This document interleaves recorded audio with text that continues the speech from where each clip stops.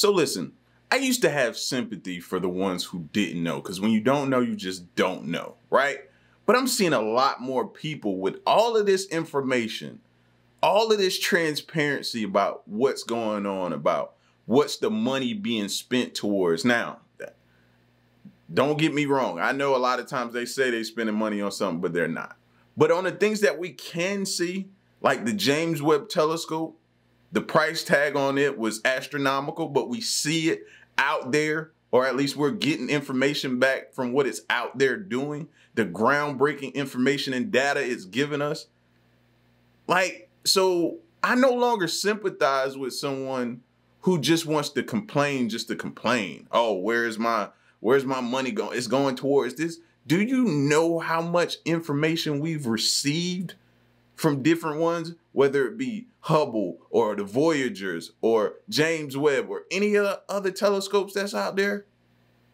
And how much information that can relay back to our own planet that we've figured out? Different things. Like, some people just want to complain, and I get that. But listen, man, I think it's a great thing that we're doing. I think we're making some tremendous strides. And we just have to see what information we get and where it takes us. But I'm off my little soapbox, man, because I see too many people complaining about things, but really don't know or understand what we're out here doing. You know what I'm saying? And like I said, I used to sympathize because I was once that person walked around lost in the matrix until y'all unplugged me. You know what I'm saying?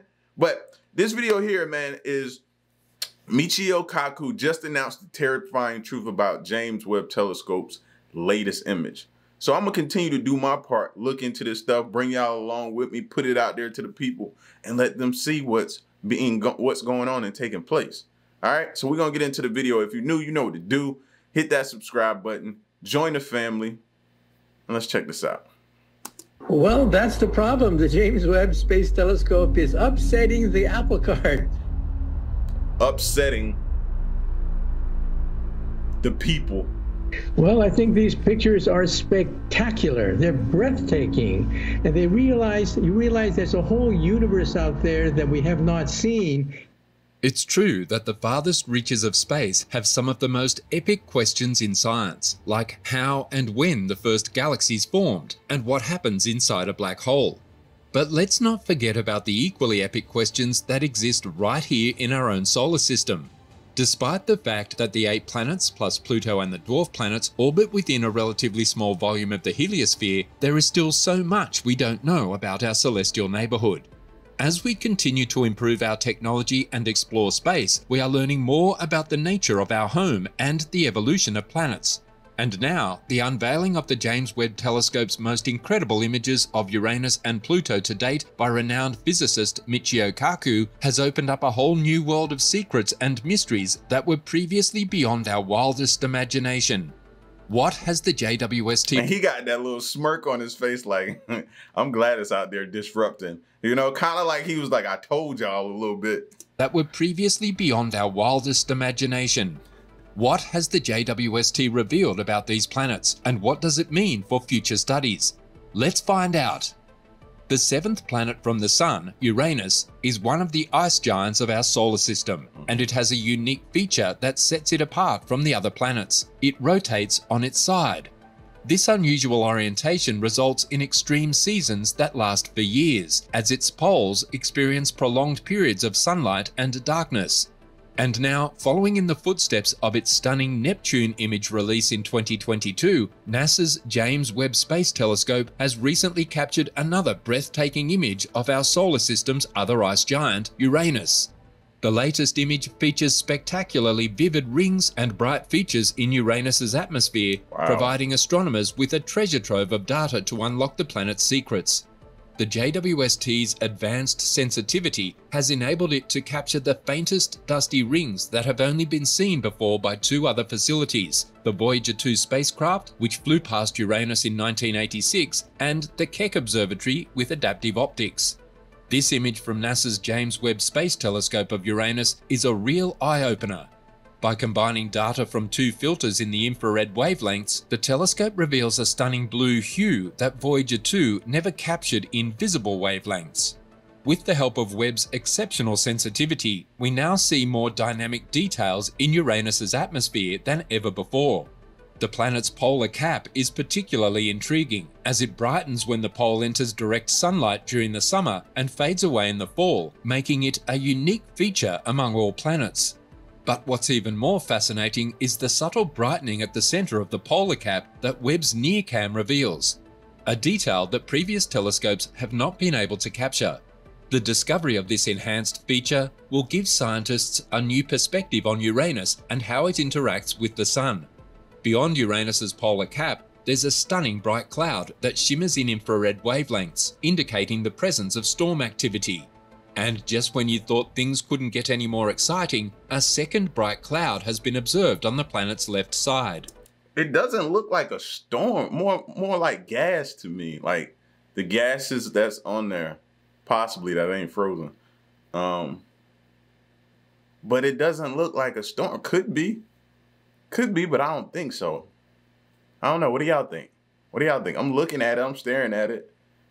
Probably gases that was frozen, and then once it gets aimed towards the sun, it, you know what I mean, starts to melt and that gas is released. Maybe that's what it is. I don't know. At any more exciting, a second bright cloud has been observed on the planet's left side. These features are typical for Uranus and give us a glimpse into the dynamic nature of its atmosphere. Scientists believe that the chemical composition of Uranus's interior, which consists of mostly water, methane, and ammonia, contributes to its classification as an ice giant. The planet's small rocky core is surrounded by a hot, dense fluid of icy materials. Furthermore, in this latest image taken by NASA's James Webb Space Telescope, Uranus also shows off its impressive collection of rings, with 11 out of its 13 rings visible in the image. The telescope is so sensitive that some of the brighter rings appear to merge into a larger ring when they are close together. James Webb just out here showing out. He's like, nah, y'all really thought y'all saw these planets before, but nah, let me really show y'all what they look like. Out of its 13 rings visible in the image. The telescope is so sensitive that some of the brighter rings appear to merge into a larger ring when they are close together. Uranus's two paint-dusty rings were only discovered during the Voyager 2 flyby in 1986 and are rarely visible with other telescopes, making the Webb image all the more exciting. Additionally, 6 of Uranus's 27 known moons, including the brightest one, can be seen in the image. But this is just the beginning. Scientists are eagerly awaiting future images from Webb that could reveal the two faint outer rings that were first discovered by the Hubble Space Telescope in 2007. And the James Webb Telescope has not only astounded us with its remarkable images of Uranus, but it also captured something equally breathtaking about Pluto. With its cutting-edge technology, JWST has now set its sights on unraveling the mysteries surrounding the dwarf planet. Not content with capturing stunning images, the telescope is now taking on the challenge of tracking the unexpected atmospheric changes happening on Pluto. As it turns out, the atmosphere of the dwarf planet is mysteriously vanishing, and scientists are left scratching their heads trying to figure out what's causing it. Scientists have been conducting an in-depth study of Pluto's thin, mostly nitrogen hemisphere using advanced telescopes located in the United States and Mexico. The atmosphere on this dwarf planet is composed of the vapor pressure of ice that is scattered throughout its surface, which is strikingly similar to that of Earth's.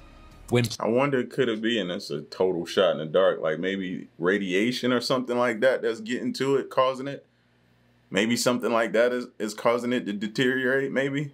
I don't know. Like I said, I'm just spitballing, throwing things out there, seeing what'll stick.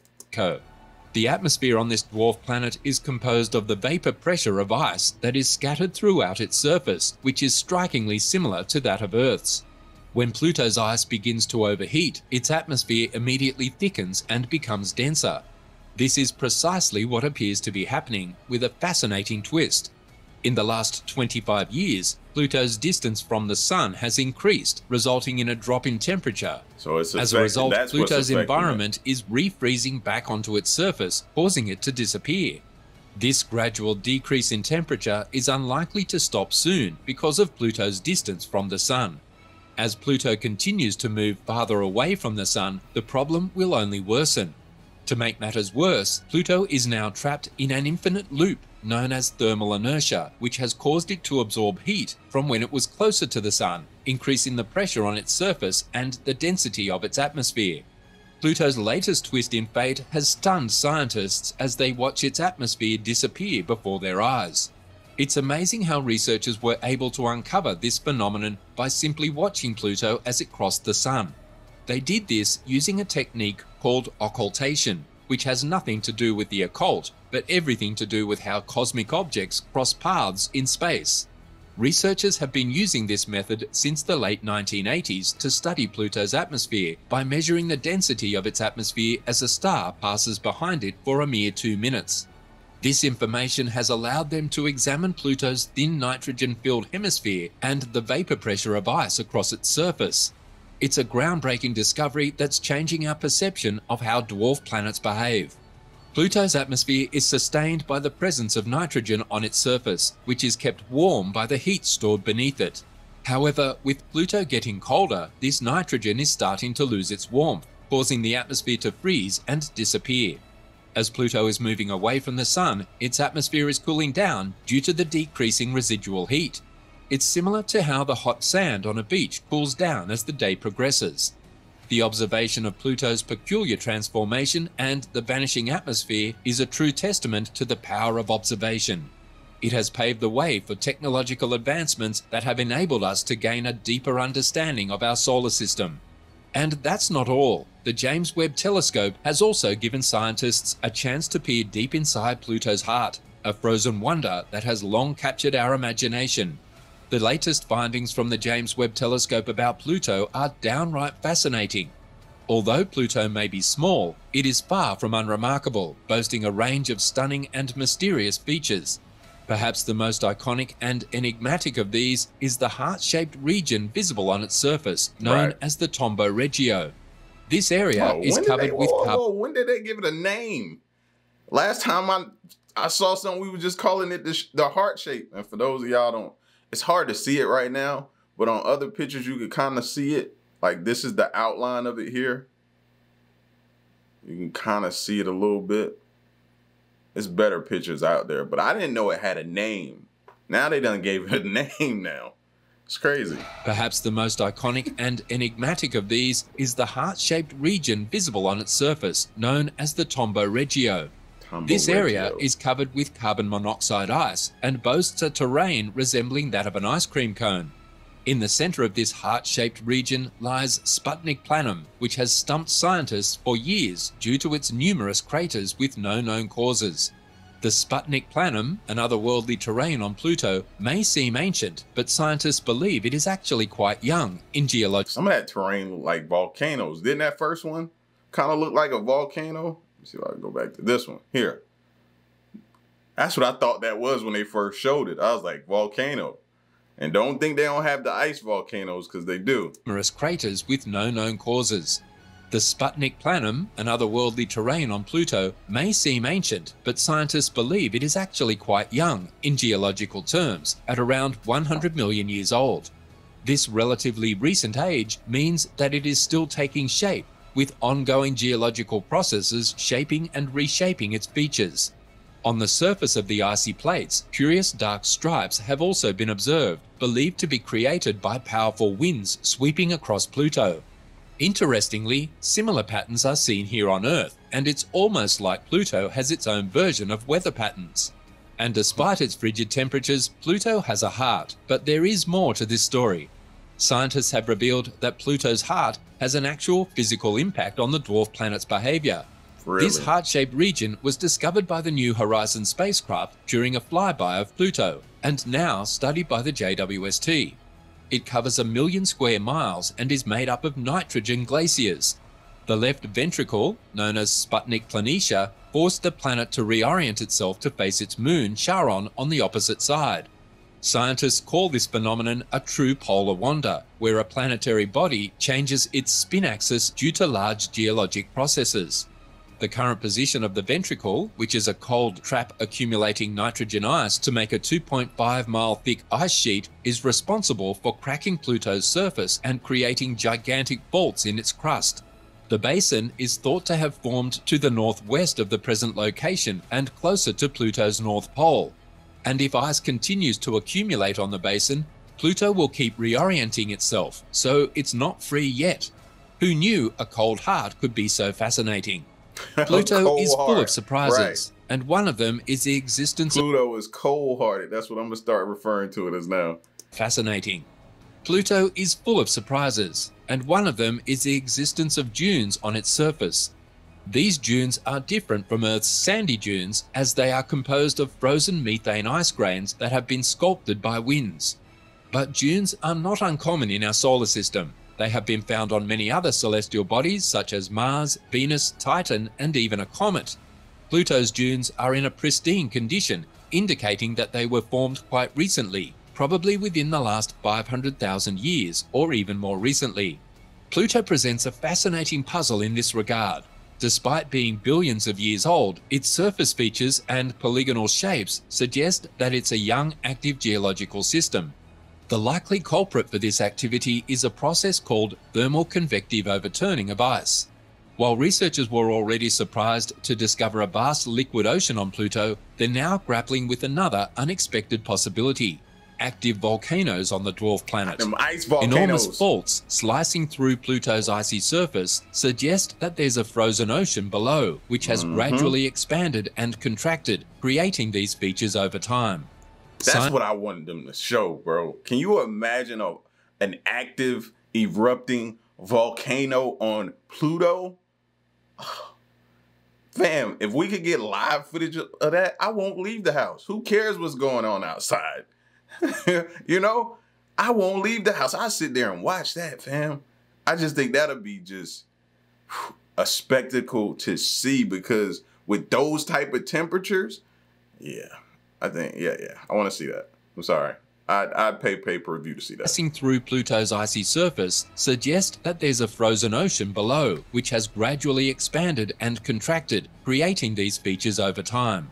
Scientists believe that the ocean is still in the process of freezing, potentially forming new faults on Pluto's surface as we speak. Ooh. If Pluto is indeed an ocean world, then the Kuiper Belt could be teeming with similar oceanic dwarf planets, which would vastly expand the list of habitable places in our solar system.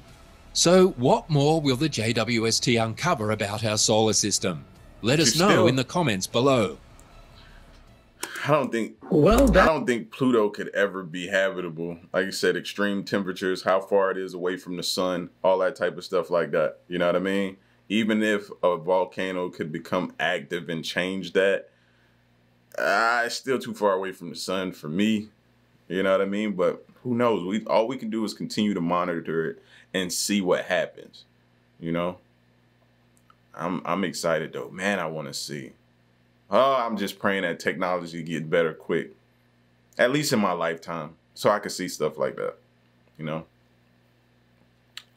But y'all get at me in the comment section though, man, and let me know what you thought about this video and what James Webb has done, what it's shown us, and the different things that we found out, especially about Pluto. Did you know some of that? Even I learned a lot of new things here today. So y'all get at me in the comment section, man. Let me know what you think, and stick around and stay tuned. The next one I'm going. Peace.